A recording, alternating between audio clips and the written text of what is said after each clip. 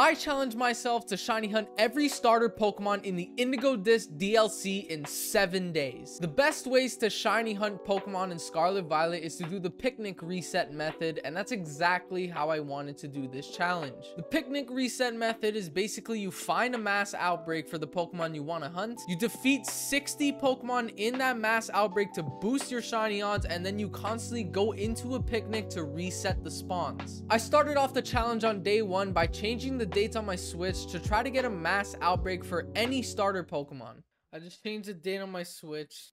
There's a new one there. There's 2 new ones. I'm gonna do the polar one last because I guarantee it's a starter. Chikorita!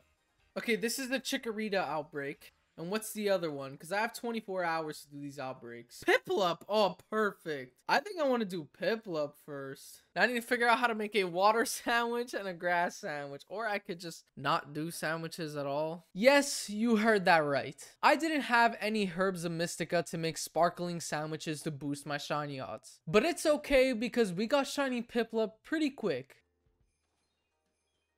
Oh! Oh! Oh! Oh! Oh! Shiny Piplup! Oh, let's go! Let's go! We got the shiny Piplup! Let's go! Let's go! That only took me 40 minutes. And I used no sandwiches. I'm also trying to catch each shiny starter in a basic Pokeball. I'm not going for just match. Oh, and we got a critical capture. Well, I'm not going for a Pokeball that matches the shiny, but it doesn't matter because we just caught the shiny Piplup. Let's go. That's my first shiny starter. So we're 1 out of 24 on the starters now. Although I wasn't using any sandwiches, my luck was crazy throughout this video. You'll see more if you stick around to the end. And if you do stick around, make sure to leave a like and subscribe. It'll really help out the channel. Right after getting shiny Piplup, I went to the new outbreak to hunt Chikorita. There's really no good spot to picnic over here. They're all spawning under objects or in tall grass where I can't see them. Then I found a shiny that's not hard to see at all. Oh my god! Oh my god! That's not a Chikorita! I'll take it, but that's not a Chikorita. Let's go. Just got a shiny Alolan Executor. That's my first non-shiny starter of this challenge. But hey, we're not trying to get any other shiny other than the starters. Obviously, I'll take another shiny that's not the starter. But the whole point of this is to go for those starters. And not long after, I found what I was looking for. Oh, shiny Chikorita. Let's go. That was so quick. Let's go. Let's go, shiny Chikorita, let's go. We are now 2 shiny starter Pokemon in. On day 1, my crazy good luck would take a long break from here. Froakie was the next hunt, and this was one of my longest hunts throughout this challenge. Froakie, I know what shiny Froakie looks like. He's like a very, very light version of Froakie. Even Froakie's like kind of hard to tell. I've been hunting Froakie for a long time. I'm reclining my chair and everything. I'm getting comfortable. This is gonna be a long hunt. You know, in the video so far, this Froakie hunt has probably only been like 30 seconds long. But I've been hunting so far for 1 hour, 16 minutes of Froakie. Which also, oh my god, it's shiny Cottony! Oh my god! I was about to say, it doesn't seem like a long time, 1 hour, 16 minutes. It is a long time. I guess this Cottony just made up for it. At this point, I was getting very, very tired of hunting Froakie. I guess my crazy luck with Chikorita and Piplup is coming to an end. I'm slowly going mind numb. In some areas, the lighting would make every Froakie look shiny, so it was extremely hard to tell what was shiny. It's very easy to miss a shiny Froakie, especially when hunting during the daytime. Again, it's the lighting, man. From some angles, the sun makes a normal Froakie look shiny. But eventually, after almost 3 hours of hunting Froakie, oh, I got it! Shiny Froakie! Oh my god. 2.5 hours of hunting for shiny Froakie, and it finally happened. Oh my god, let's go. Now I have to catch it. Please tell me it doesn't have moves that hit itself. Please. You know what? It's in green health. I'm throwing a ball. I'm not risking anything. I've hunted way too long to get this shiny Froakie. I'm not letting it go, man.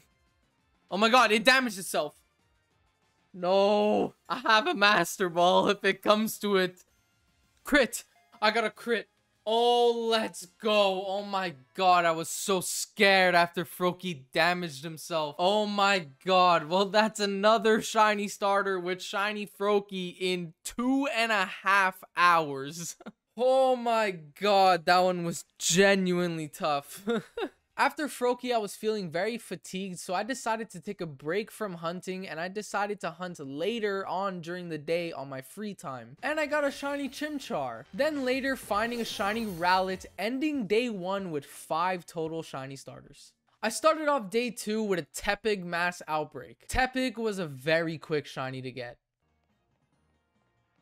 Oh, shiny Tepig! Oh my god, yeah, I did not notice that from a distance. Let's go. That's shiny Tepig. That only took me 25 minutes, by the way. So far, this is my quickest hunt at 25 minutes. Oh, he takes recoil. Oh no. Oh, I got a crit. I'm fine.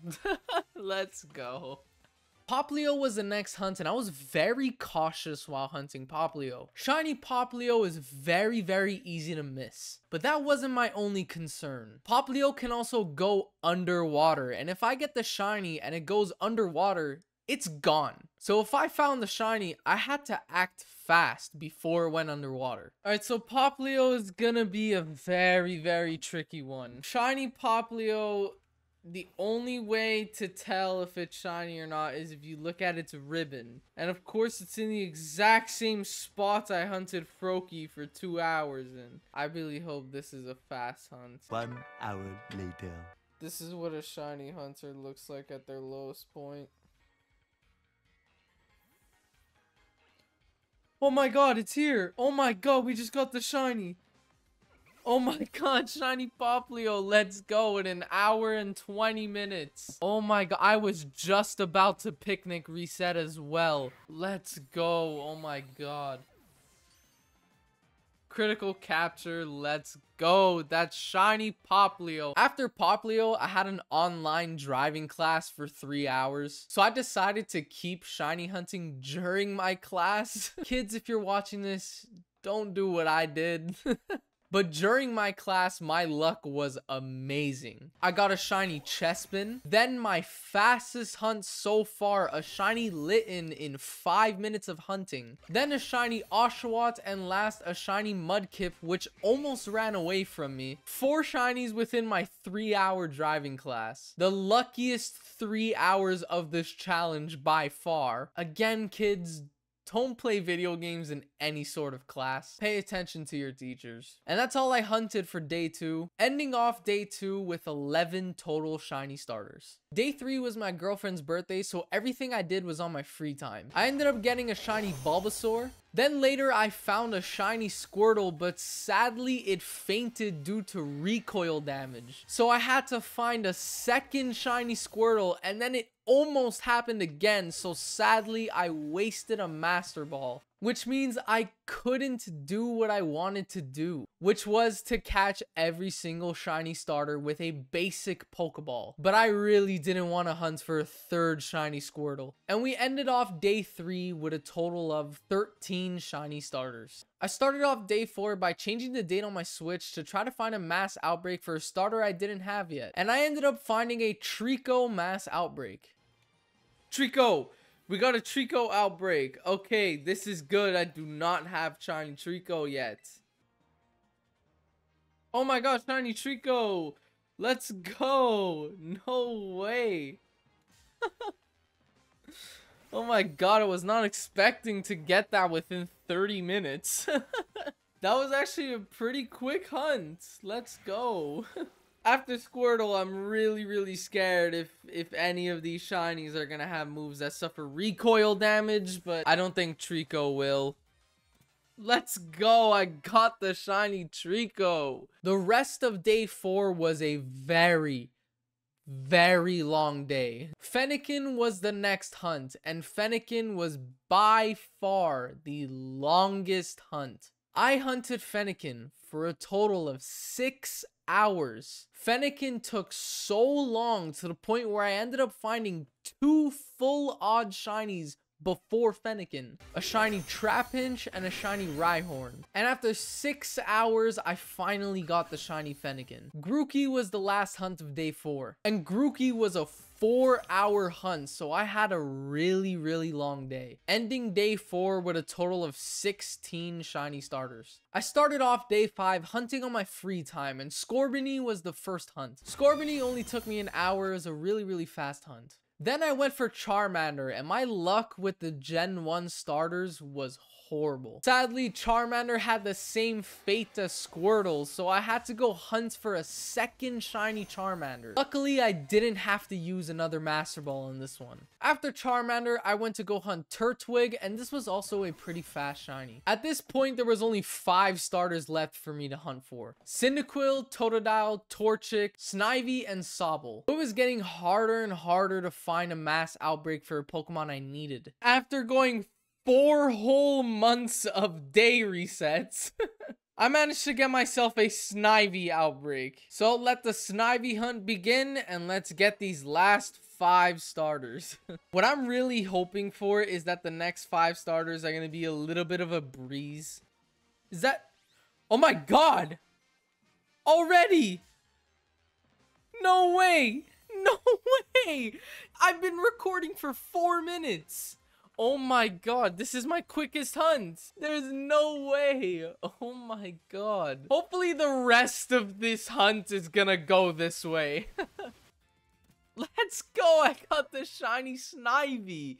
Let's go. That was so fast. At this point, I had a little bit of a problem. The last 4 starters at this point is Cyndaquil, Totodile, Torchic, and Sobble. Cyndaquil, I have to do the isolation method, so it doesn't matter if I get a mass outbreak for it or not. But Totodile, Torchic, and Sobble, I still wanted to do them in mass outbreaks, especially Totodile. Because Totodile mass outbreaks are some of the rarest mass outbreaks you can possibly find. My goal for the rest of day 5 was to find one of the 3 Pokemon left as a mass outbreak to try to do one more hunt for the day. But I ended up spending a lot of time changing the dates on my Switch, so I ended up giving up and trying again the next day. Ending day 5 with a total of 20 starter Pokemon. On day 6, I picked up right where I left off from day 5, and I ended up finding a Torchic outbreak. Alright, it is day 6 of shiny hunting starters. Please excuse me if my voice sounds like it's completely gone. Yesterday, I did not do any shiny hunting because last night I went to the Travis Scott concert in Montreal, and oh my god, was it amazing. And I completely lost my voice when he sang Fiend 11 times in a row, so... but we have a Torchic outbreak, which is amazing because Torchic is normally an isolation method. Oh! Oh, we got it, we got it, we got it! Let's go! Shiny Torchic! No way! I did not save before that, so hopefully it doesn't kill itself with recoil. The amount of times that I've gotten a shiny during these hunts and it died from recoil damage. Critical capture, let's go! We got the shiny Torchic. Now that finishes Generation 3 completely. And that leaves us with our final 3 starter Pokemon. Cyndaquil, Totodile, and Sobble. So I was resetting for outbreaks, and I got this outbreak over here next to this pond, which I thought was Totodile, but Totodile spawns in this pond. But this is actually a Sobble. So we have a Sobble outbreak now, which this will hopefully be our next shiny. Little did I know Sobble would be my fastest hunt by far. While I was eliminating 60 Sobble to boost my shiny odds, this happened. I need to count to 60 now to get my odds boosted, and then we'll let the Sobble hunt begin. Oh my god. I got it right away.